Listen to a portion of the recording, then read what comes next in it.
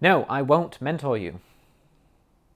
Seems kind of harsh, right? Because I run this channel. If you found me on social media, you know that I'm out there trying to help people get into the tech and cloud industry. So when people send me messages asking me if, I can mentor them, why would I be potentially sending them this video that says that I won't mentor them? Now, it's not that I don't actually want to mentor you, it's more that you need to get clarity on the direction that you're trying to go with your cloud career before you reach out to different people to ask them questions. You might end up getting ghosted by a bunch of people if this is the type of message that you're sending to them, something that says, will you mentor me, without any additional information? Because if you think about it, what that actually does is it puts the emphasis on the other person to solve your problem. Now, if you're going to be asking someone else for their help, you need to put in more time and energy than you would expect from them. What I'm going to show you in this video is actually a framework, a set of questions that if you answer these questions, that's going to give you immense clarity about what you're trying to achieve in the cloud industry. So let's start with the first one.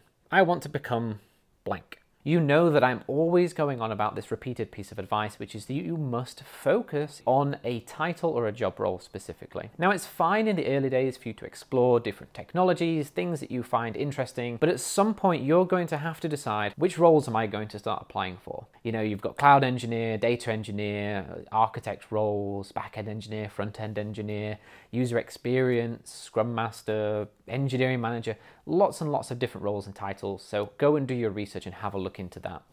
There's another part after that.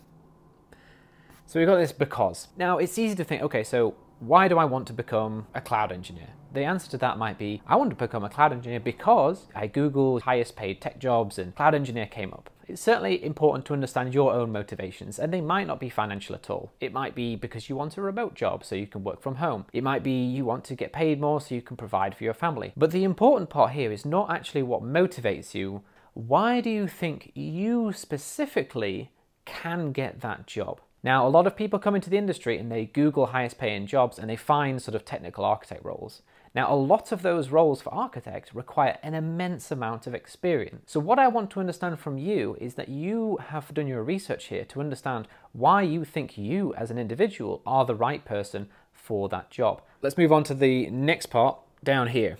Let me just pause for a second. If you're getting any value out of this video or one of the many other videos that I've published on the Open Up the Cloud channel, I would really appreciate it if you're able to like the video. I don't create videos that are very clickbaity. I actually make videos that I think are really going to unblock you when it comes to your cloud career. So I'd really appreciate if you're able to like the video, because then it gets more visibility and can reach more people. Otherwise, I'll get back into it. Let's move on to the next part down here.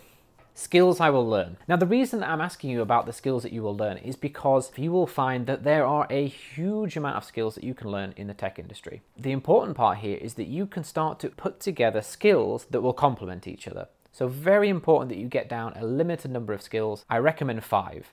Coming into the last part is basically skills that you will not learn. So what I want you to do is to take all of those skills that you're potentially excited about, you might have seen them on the internet, and I want you to put them down as skills that you will not learn if they are outside of the top 5 skills that you're going to focus on. What I've actually done is created a PDF that goes into those 4 questions in a lot more depth. Gives you some prompts and some additional information, like for instance for the job title, I'll give you a whole list of different job titles in the cloud industry that you can research. Then when you do reach out and say, hey, I'm looking to get into the cloud industry, here is the job title that I'm looking to focus on, here is why, here are the top 5 skills that I'm looking to learn, and here are the skills that I've considered but I'm not going to learn. What do you think? Get clear on where you're trying to go before you reach out to other people. I'll drop a link for that PDF down in the description box, and that should help you answer these questions and get more clarity around your direction when it comes to the cloud industry.